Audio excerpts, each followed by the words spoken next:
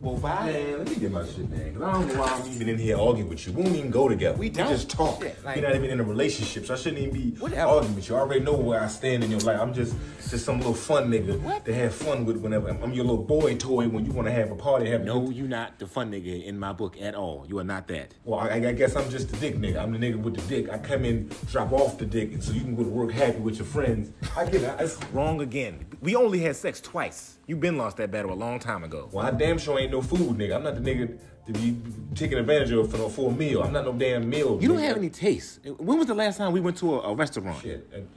I guess I'm just the potential guy in the future that you think gonna get everything right. Hell no. Have you ever met my kids? Have you met anybody in my damn family? No. You are not no damn potential nigga. I'm the money nigga. I'm the nigga that you come to for money. You just using me for... You have never given me money. Ever. I give you money for parking at the movies. That's what. And that's what you are. You the movie nigga. Whenever I want to see a movie, I call you. I want to see Son of a Hedgehog next week. So if you want to go, I'm about to be the nigga that's gonna punch you in your fucking mouth. You need to show some. Nigga, you supposed to be leaving. Get out.